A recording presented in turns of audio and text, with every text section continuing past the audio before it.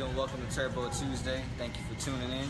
And I'm about to steal the segment because some of the guys that are in the academy, they had a situation that they wanted answers for. And that's what we do with our people that are online. We make sure that they have the necessary answers. So I promised them that I would make sure that I did a stream.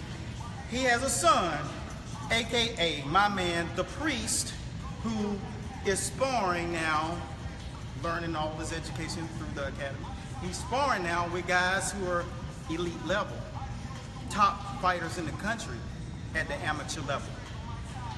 He wants to know what critiques I had of his son.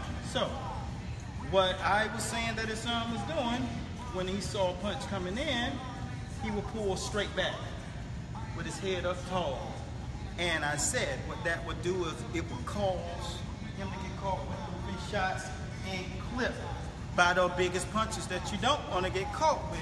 So my suggestion was, whenever he's boxing and he was doing good work on his toes, slipping, I know he's gonna feel good about seeing what I was doing with him, but the key was when you want to slip, you throw a shot at me, boom, you can parry, all right? These are ways that you can stop pulling straight back. When you throw a jab, boom, you can slip forward. And on top of that, you can wipe his nose. On here, again, boom, and you can go outside, pop, pop, and you can break them down. Feather rib, break that shot, woo, it's violent. Next shot, your objective, if you're gonna pull towards, or you're gonna pull away from the shot, here we go, go. You can go down, out to the side, so you're not back. And you can also step here and just slide out. And then you can keep the movement. You can circle on them. And that's the key.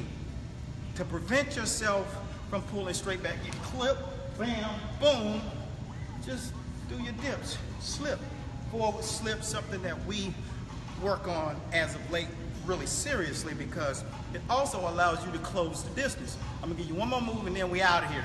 So when you slip outside, you can dip right here. You closing the gap instead of slipping and just going backwards. You can slip there.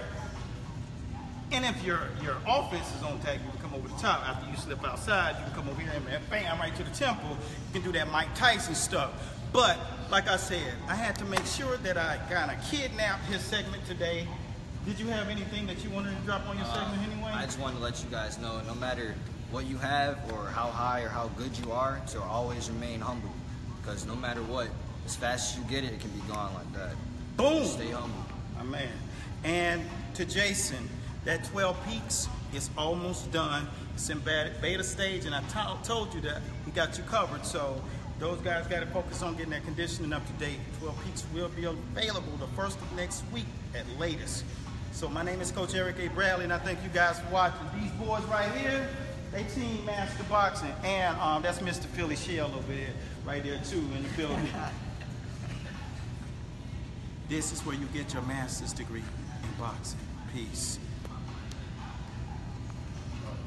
Okay, that's it.